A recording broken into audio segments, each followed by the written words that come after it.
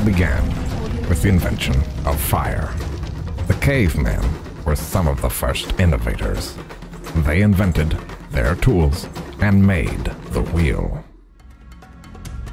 Long after the Sumerians invented the cuneiform writing, hernias were so common at those times. Egyptians planned their pyramids on papyrus scroll, certainly a milestone in the learning path.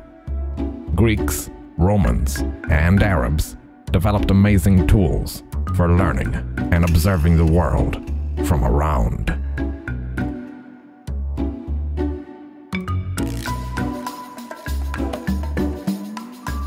It becomes easier to seek information and affordable for everyone. The dawn of technology has rose.